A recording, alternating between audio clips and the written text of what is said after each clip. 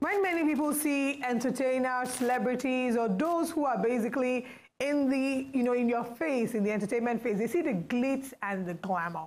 What they don't get to see is the pain. And today, actor Scarlet Gomez comes out to share with us her story and basically how it was for her transiting from getting pregnant to losing her baby. I'd urge you to grab your tissues because this was a very tear-jerking one, and not one dried eye was left in the room when we completed our interview with Scarlet, as she shared with us things no one told you about motherhood.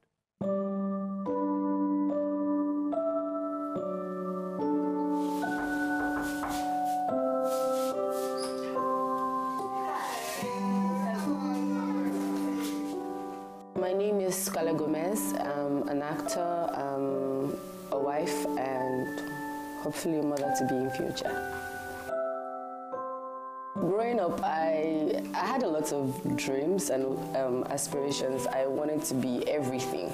I wanted to be an actor, but it wasn't something I wanted so badly, I grew up in the entertainment industry, and when you see something too much, you just get tired of it and you're like, well, maybe I don't want to do it, So that part of me was subdued for a while until, I had to start looking for ways to make ends meet, We lost my dad and it was just myself and my mom, so I needed to put food on the table as well. Okay, so what can I do to make money? I can act, okay, let me try an audition. 3 months after, I got a call from African Magic offering me my very first movie, and I was the lead character. And it was fun, I had challenges, but in all, it was fun. Growing up, I wanted to, every woman dreams of being a mother, So I was looking forward to pregnancy. I wanted it so bad because, sometimes you just see some women look so beautiful and they carry it effortlessly and you're like, yeah, I want to do this. So my first day ever of getting pregnant, I wasn't even, it was more or less like, yes, we've been trying. My husband and I had been trying. So at that point, I was already thinking, is something wrong with me? We kept trying and it wasn't happening. And then we started, praying, and I started feeling funny. And then for some reason, my period has not come. And then a week goes, 2 weeks, 3 weeks. When it was like 4 weeks, I'm like, I'm obviously pregnant. Like, why is my period not coming? So I bought this 15 strip thingy and I peed on the stick, and he said it was positive, and I almost lost my mind. I remember calling my mom, like even people I didn't need to tell that I was pregnant. We were so excited that every week we were always going to do a scan every week just to see how far the baby had gone, It was beautiful. It was so beautiful. And then I think we got to 3 months, and I just went to the toilet to pee normally, and as usual, I would clean up and wipe, and immediately I wiped, I saw blood. And in my mind, I'm like, okay, so they said it's normal in pregnancy, sometimes you get to spots. But then deep inside, I was still freaking out, like, why am I bleeding and everything? So we went to the hospital in the morning, and I was expecting the doctor to say, okay, you're fine, you just need to rest and everything. And the checkup was taking longer than usual. And I started panicking. I'm like, what's going on? You guys tell me what's going on. And then I could see that they were holding back and they didn't want to say anything. And then he goes, okay, it's a threatened miscarriage, but there's nothing wrong. We just need to put you on rest, but you still need to go and do like a proper scan. Let's get the heartbeats and everything. I'm like, okay. So immediately I left the room. I think he kind of just told my husband that, you know what, we can't, I think the baby is dead. Then we got to the hospital, and then I'm hearing them say, prepare her for evacuation. I'm like, Eva what? Like, you want to take my baby out of me, my baby, like the baby that I have in me? They said yes.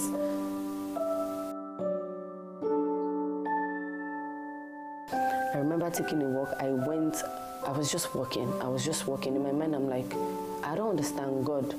I prayed for this baby, and you gave the baby to me. So Why are they saying they had to? I'm like, okay, if you're really God, then wake up this baby. Should they say you perform miracles?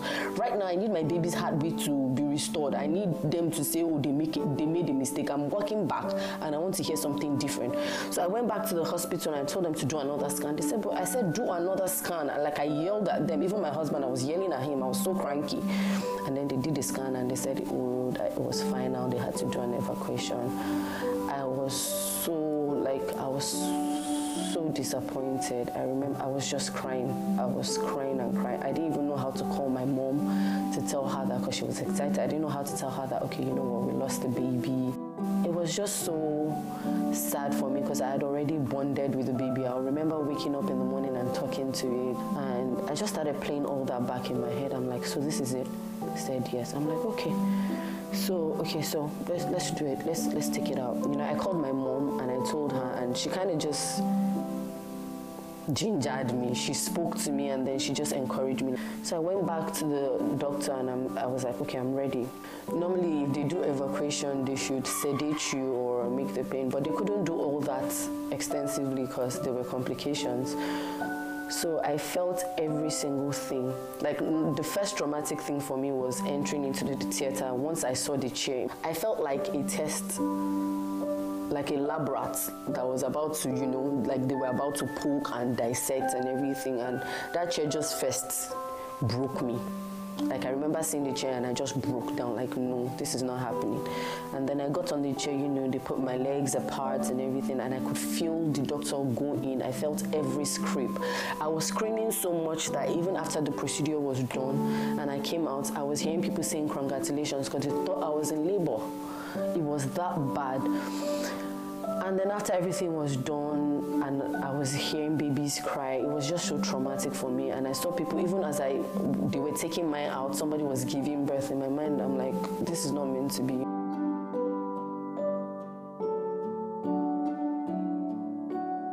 My husband was so supportive. He was really supportive. It was so bad that, you know, when things like this happen, as a woman, you don't even know that the husband is hurting as well. You tend to internalize things. You think, oh, I was the one that carried it, so I'm the one feeling the most pain. So I kind of ignored how my husband felt. I didn't even think he had the right to tell me he felt some certain way. To me, I felt he didn't understand how I felt. I was the one that carried this child. So nobody had the right to tell me how to, you know, grieve. So in my mind, I just felt like, oh, the most you did was just try to be there for me and made sure that, you know, carrying the pregnancy was easier, not knowing that he was hurting. It was way after, like, some 4 months after that, when we were, you know, finally healing and everything, that he opened up to me and said, you know, there was a day he was driving on 3rd Mainland. He saw a truck and there was just this voice that said, you know what, drive into the truck. Like he was ready to do it. This was also his child. You know, he was also excited. That was going to be his first child and everything. So I just, you know, we tried as much as possible. It was hard, but we got over it. And we started trying again, and then nothing happened. And it was taking longer than usual. I'm like, you know what, I think I'm ready to see the guy, you know. Let them check. I'm sure there's something wrong, because how can I be trying? Like, I've been trying for over a year after that, and nothing is happening. And for some reason, I just started feeling weird. So I wanted to take anti-malaria drugs, and we do this all the time. Like, when I'm taking anti-malaria, I first check if I'm not pregnant so that, you know, I don't affect anything. And my husband says, did you pee on the stick? Have you checked if you're... I'm like, to tell you how much hope I had lost. I just looked at him like, I'm not pregnant. If I was pregnant, I would know. I got into the bathroom, and for some reason, my spirit was just not rested. And something was just telling me that, okay, you would regret it if at all you now find out you're pregnant. I'm like, you know what, it won't hurt for me to pee on a stick. Let me just pee on the stick. I peed on the stick, and he said I was pregnant. It was positive. I lost my mind. I sat down on the bathroom floor and I cried. Like, in my mind, I was crying because I was happy. At the same time, I was crying because I could have done something wrong, you know. I had lost hope that much. I didn't even think it was possible for me to get pregnant. But we decided to do things differently this time, you know. We decided to keep it quiet because in our mind, we didn't want to do anything wrong. As happy as I was, I didn't tell my mom I was pregnant. In fact, I didn't tell her till I was 3 months gone. We wanted to make sure that we passed that 3 months mark, because the last time we lost a baby was 3 months. So we said, you know what, we're just going to take it easy till the first trimester is over. They said the first trimester is the most delicate. So once we go through the first trimester, we're just going to tell my mom, and that's the only person we're going to tell till we're ready, you know. We were going for tests all the time, and then every time we went to do the test, we'll ask the doctor, is the baby fine? The moment they tell us the baby's fine, the relief that we just sigh, you know. Sometimes every morning my husband, once he wakes up, the next thing he asks me, has the baby moved? I'm like, yes, the baby has moved. Like, okay. We waited till like 4 months, and when it was 4 months, I called my mom and I told her I was pregnant. My mom was so happy. But before then, something tragic had happened, you know. After the first one happened, we were just getting over it, and then they just called me and told me that I had lost my brother in an accident in London, and that was the only sibling I had. I wanted to run mad. In my mind, I'm like, no, you guys have to be joking. I can't lose my father, and then the only person that I have as a father figure in my life is gone. That's impossible. We're just 3 left. Now that my brother is gone, just me and my mom left. Like, how do we do this? And I was just so lost. I started crying and everything. I remember going into the bathroom and crying to God, and I told God, you know what, I don't even care, just return my brother to me.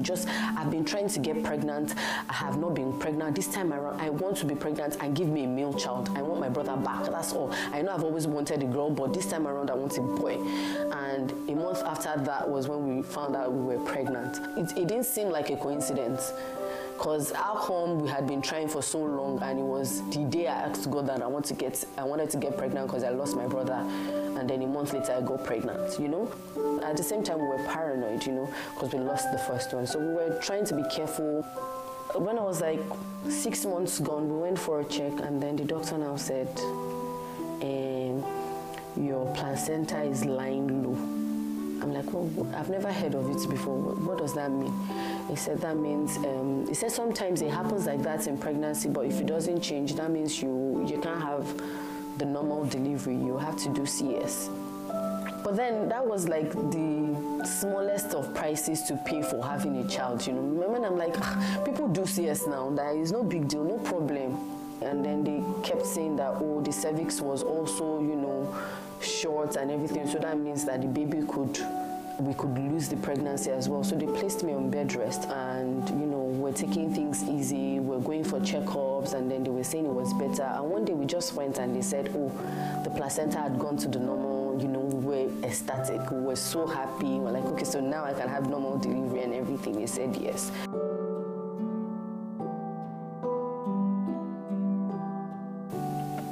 It wasn't as beautiful as I thought it was going to be. Every pregnancy is not the same. The first time you get pregnant will be different from the second time and everything, and it's different for every woman. So I didn't get that appetite loss and everything. I was eating and everything, but you see, I didn't want to go out for any reason. I couldn't sleep at night. I had terrible heartburn also. The heartburn was terrible, the back pain was terrible. At some point when I got to 7 months, I started having pelvic pain. I couldn't walk properly anymore. They'll tell you that the best way for you to sleep when you're pregnant is on the side. But even sleeping on the side for me was terrible because of the pelvic pain. So I had to always wake up every 5 minutes to alternate. In the morning, getting up from the bed was horrible. I couldn't stand up. They would literally have to come and pull me up from the bed. The body changes were horrible. And then at 6 months, I went to bed, I woke up, and it was like I swallowed an elephant.